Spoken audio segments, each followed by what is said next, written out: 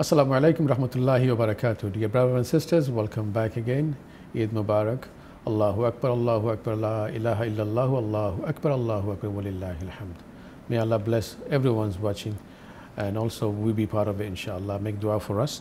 So we are talking about celebrating Eid. Also, we're also talking about two of our brothers, mashallah, here in the river. They became Muslim and wanted to know their journey about Islam. It's really inspiring. Alhamdulillah. Dear brothers and sisters, we go back to our brothers again. We talked about a few things, but I wanted to know what really touched their heart when it comes to teaching of the Prophet sallallahu alaihi wasallam. So can I start with Dawood? We finished with you, so I start with you again. Prophet Muhammad sallallahu alaihi wasallam is our prophet. We don't worship him. If someone thinks that we worship him, that would be wrong. We don't pray to him, we don't worship him. He's a prophet that he taught us. He's like a teacher to us, right? He's the main connector with Allah subhanahu wa ta'ala, or told us about Allah subhanahu wa ta'ala. So his life is a teaching to us. But what attracted you the most? What attracted me the most, first and foremost, was his honesty. SubhanAllah. He obviously is known as Al-Amin, the honest, which also made me very convinced that he's a prophet in the first place. Because I was looking at it and it's like, how can somebody dishonest with such a good character be a liar? It can't be. SubhanAllah. Allahu Akbar. Generally, obviously the character in general, how he dealt with people, how when there was conflict, how he solved it, how compassionate he was towards his fellow brothers, his wives, how he always just managed to solve issues with such a, again, adab, such compassion, such love for his brothers and sisters in Islam. SubhanAllah. Jazakallah khair, my brother. You know, brother, same question to you.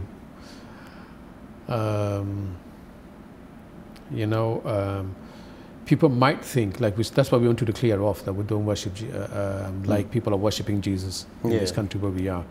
So you got a love for the Prophet, but in the same time we don't worship. See what I mean? You have to be clear off, you know? Yeah. We don't pray to him. We pray for him. Yeah. You see what I mean? When we say durood, that's it, we pray for him. May Allah bless him. May Allah make, give him the peace and glad tidings. So what attracted you the most when it comes to Prophet's teaching? So I'd say on what he was saying, how, his honesty, there was an instance where his son Ibrahim died, and you might know the story. I can't remember the full details, but there was like something to do with, was it the moon or something along them lines. The people said, okay, yeah, this man, he's a prophet because his son has passed, and there's like a sign that says when this happens, and he says, no, this has nothing to do with it. See, he could have used it. He could have used it, but he decided, no, that's not who he was, And another thing is, he would say to the Quraysh, he'd be like, if I was to tell you there was an army coming over this mountain, would you believe me? Yes. If I was to tell you, the teachings he would teach, but they denied, And another thing in regards to his character, his willingness to suffer for this ummah, because he had, but the one dua that all the prophets have, he's saving that for us on the Day of Judgment. Allahumma salli ala Muhammad. Yeah. Subhanallah. It's true, my brother. Look at his life. Like sometime in his house, there was no food. 3 months. 3 months. So no fire, food. Just dates and water. There was the time the boycott, they were forced out of Mecca, they had to eat the leaves, Allahu Akbar. Inshallah, brothers, we go back to your journey again. When I hear lots of river brothers, when they talk about that, in the beginning, they haven't told their family yet they're Muslims. So they struggle about their halal food, they struggle to, if they're fasting, they struggle to tell them that I'm not going to eat now. So they struggle to pray. Did you guys have any of these things? For me, not so much, because obviously I was in the UK. My parents are back in Austria, but before I told them, so I was back home, before I told them, it was a bit difficult sometimes to navigate the food, but I just told them I'm vegetarian. Oh. And that worked. It worked for you then? It worked for, I think, about... I think most people do this, isn't it? I don't know, this I mean, it's not a trick. You just want to keep everybody happy, to be honest with you, isn't it? You don't want to insult them. Of course, they have their own way of lifestyle. They have their one way of seeing things.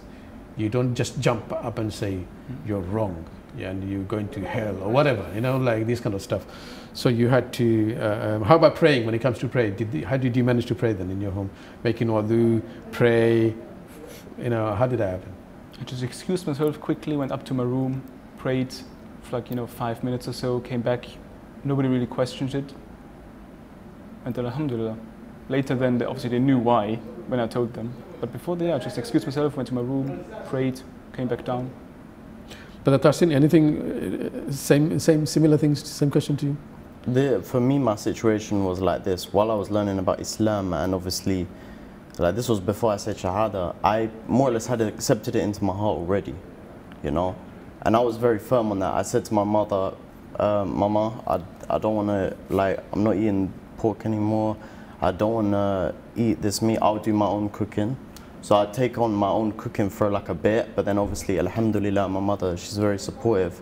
You know, she would, you know, help get like the meats that I would need to like be able to consume. So for me, it's like I was very firm on this. I didn't want to lie to them and like make excuses. I think for me, the best thing I could do for them is to be upfront and honest about this, because they deserve to know. When you speak to them now, you've been Muslim for more than a year. How do they react with you? Do they react angrily, or do you think they're getting softer with you? I think definitely. Or are you convinced yourself that one day they will become Muslim?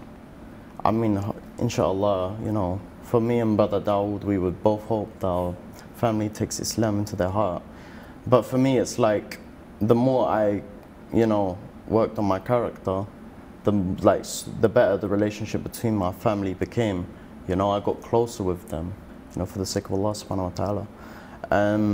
I'd say with my mama, like, definitely this was the case. For my dad, it was a bit more, there's definitely tension there, but inshallah, you know, it will resolve itself.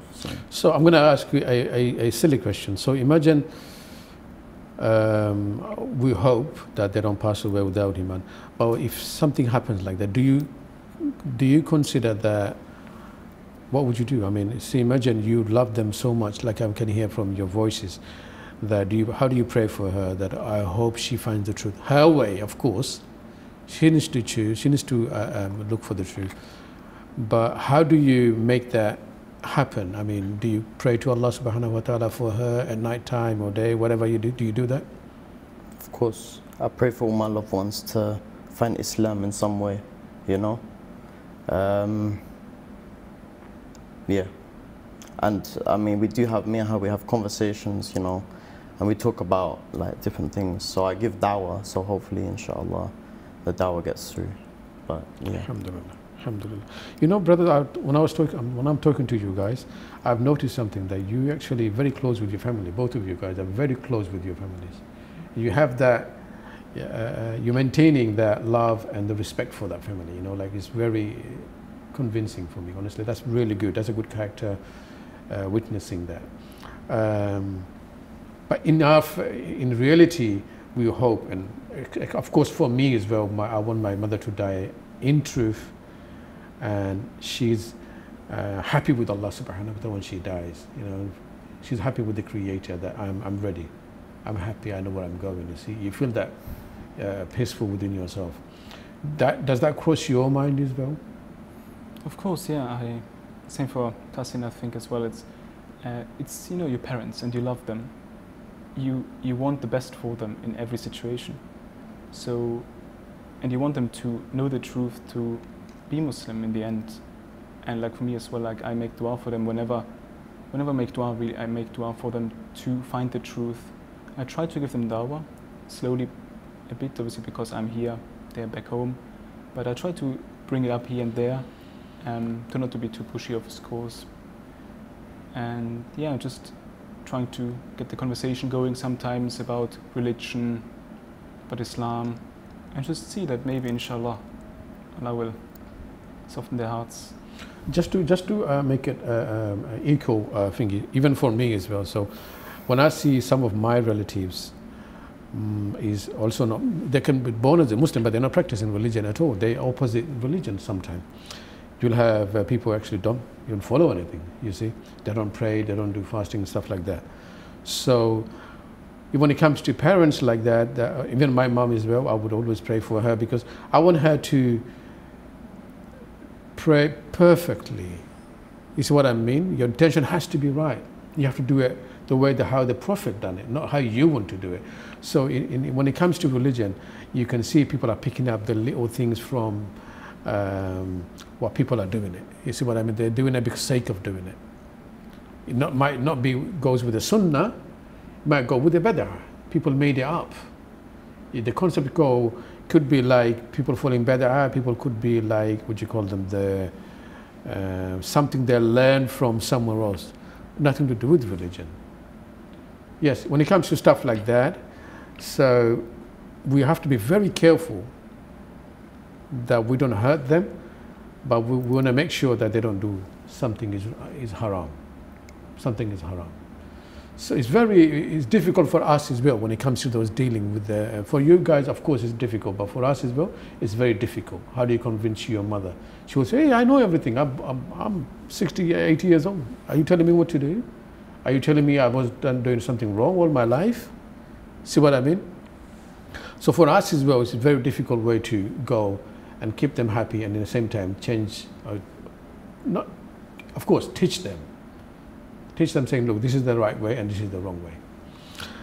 How was it when you became Muslim, mashallah? Let's go back to, because all of us are Muslim now, mashallah. So we can criticize our deen as well when it comes to practicing deen. We find people actually they think this is religion, but it's not religion. And they're practicing it. When it comes to, I'm sure for you guys, you've seen a lot of young Muslims, or all Muslims, they don't pray. How do you feel?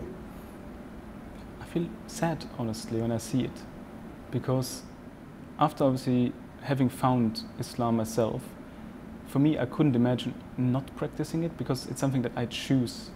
And when I choose something and then, for example, not do it, like why do I even choose it in the first place? And somebody who is born into it, it's obviously a different circumstance entirely, but for somebody who already has the truth, but then doesn't practice or even, astaghfirullah, leaves it in some cases, what I've seen, it's just unimaginable for me at this point. Have you met anyone? Have you spoke to them when it comes to, because you know? I've seen. I think. And how did they react if you asked them anything like that? How did they react to it? Not bad. It's just ask them the answer, and in the end, like, there's not much you can do. Why do you think they do this then? Why do you think they found something and they don't accept it? No, I'm not saying they're denying it. They're just lazy, isn't it? Why do you think they do this? I think it is. If you grew up in something, and maybe that's how you've always done it, because maybe you never were that practicing in the first place, maybe your family wasn't, and this is the norm for you, I think that for the most part, you just are complacent in the place you are. Brother Yasir, you're a young man, you've seen young boys, you've probably known friends that Muslim, but they drink, they drug, they do all these things, all right? Generally, we all human beings, we've got weakness, all right? It's not about, that's why actually it's amazing when we say Islam. Islam is not a name of a group of religion that you can identify yourself. If you submit to Allah, that you're a Muslim. And if you accept Allah from your heart, and Islam is not for one particular groups at all. It's for everybody, to be honest. So that amazes me.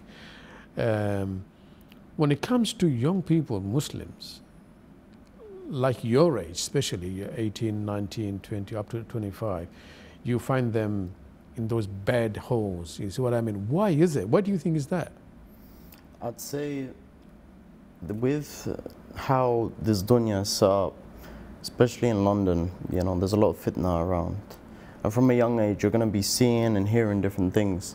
So of course, you've grown up in Islam, but you're seeing all these other things, they're new to you, you don't, you know, and, you know, the shaitan makes it feel as if there's an appeal for those kinds of things. So they may, you know, try this, try that, you know, and they go towards these things because this isn't something they've, you know, been taught like either well about, or they've been taught about it, but they're disregarding it, you know. And this is how people can then fall into, you know, no praying, drinking, drugs, you know, all these kinds of things. So what's the solution, you think? I think this kind of matter is very, it's nuanced because every single person's journey in Islam is going to be different.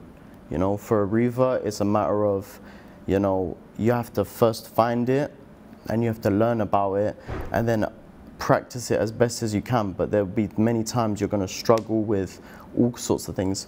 But for born Muslims, you've more or less been born into a structure and you've got the community around you. But then it's a matter of trying to hold on to your Islam, you know, holding on to it. It's like if you were to hold a rope and that rope is like being pulled away, your hands, they're gonna get friction burn, you know? So you have to hold on, but some people, they don't have the knowledge needed to allow them to keep holding on. It's a matter of, there's a lack of understanding, because for some people it's a matter of the Islam they learn is warped by people, you know, or the Islam they learn, they haven't learnt it in the right way. For some people, they, you know, they don't learn about the love and mercy of Allah subhanahu wa ta'ala, they learn about the wrath of Allah subhanahu wa ta'ala. You know, they think, do things because they fear Allah, rather than doing it because they love Allah subhanahu wa ta'ala. Of course, it's important to have both, but if you do things because you fear punishment, you can't put yourself fully into it, you know. But with the love, you have the passion, and with passion comes a want to be better at what you're doing. And this is how people grow in their deen, because they love their deen so much. They love Allah subhanahu wa ta'ala so much, and what Allah subhanahu wa ta'ala has sent down for us, that, you get what I'm trying to say, brother, right? Brother, you amazed me here. You know why? Because the word you said, in our community, what we're doing is, let me take it, because I've told you I'm my age already, that we're telling people, young people, that don't do this, is haram, or you go to hell. Don't do this, is haram, you're going to hell. You don't do this, you're going to hell. And they keep saying, oh, everything I do, he says, this person says no to me. And everything I end up with is, you're going to get punished, you're going to get punished, you're going to get punished. So you start hating the punisher. See what I mean? Technically, we are actually bombarding with these young people with saying no to everything, which is wrong, without any reasoning, giving the reasons why shouldn't we do it. And then we're telling them that you're going to get punished, punished, punished, punished. But they forgot to say, the one who created me, he loves you. He doesn't want you to do this, he's going to harm yourself. So he's telling us, imagine someone having drugs, instead of saying, you do this, you're going to go to hell, and saying, look, he created you, he wants to save you and your intellect, so he doesn't want you to have the drugs, it will mess your head up. And the theory behind it is he loves you. He doesn't want to punish you. He just tells you not to do it. Is because it's a means for us to stay away from it, because it can harm us, you know? So when we tell young people or whatever, Islam says this, we need to say the reasons behind it. Why because he created me, he knows the reasons. He's all-knowing. I won't know. I'm not all-knowing. I want to know what he taught me. I have a little understanding. He had a wisdom behind why he said all these things. So imagine, for example, he created me. He created my intellect, my brains. These are most important part of our body. And he told us how to protect it. Okay, so don't touch anything that will affect your brain, like drugs, like smoking could be one of them, could be alcohol and all that stuff. Why you to protect me? You see what I mean? So, like you said, young people are fearing that what would happen to them, and then, like you said, they're just running away from it. They're just running away from it. Al-Khair for using the example. That was a brilliant one. We didn't have much time. Of course, always a time to end up. Eid day. Tell me about food before we finish. What kind of food did you guys have? Food? Biryani. Biryani. Your favorite one, yeah? Alhamdulillah. What else did you have? Tea, some kebabs, samosas, of course. Then later on, some more deep fried food. Okay. And yeah, so you know, a big plate of just deep fried food, spring rolls, samosas, whatnot. Alhamdulillah, was good. And some curry later at a different house than when I went there. Curry. Alhamdulillah. Jazakallah khair. Brother Yasir, you want to start with the food? You want to finish with the food? Or you have a voice to say to our young people are watching you? The last word within a half minute, please. Wait, huh? Say something to our viewers. Half minute. Your last message. My last message, okay. Assalamu alaikum. For you people out there struggling with the deen, just remember the Quran was revealed over the span of 23 years. Don't feel like you have to be a sheikh next week. Huh? Take your time to learn and understand your deen. Try and do right for the sake of Allah subhanahu wa ta'ala, because you love Allah. Okay? And tell your family you love them, and just do right by yourself by honoring your family. Jazakallah khair, brothers. Dawood and Tahsin, for your time. May Allah bless you. And at the end, we can just kind of say Eid Mubarak together, if it's possible. Ready? 1, 2, 3. Eid Mubarak. Jazakallah khairan. Thank you. Jazakallah khair.